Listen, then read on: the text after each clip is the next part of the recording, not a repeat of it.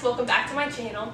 Today I will be showing you how to make a doormat for under $20. If you're interested, stay tuned.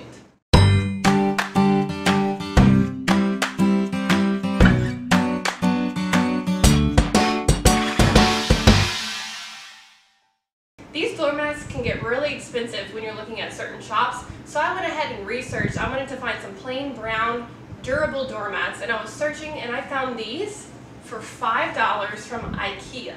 Today I will be showing you how to make a doormat for under $20. We can do it with a stencil or freehanded. I'll show you both ways, that way you can try it out at home. Here we go.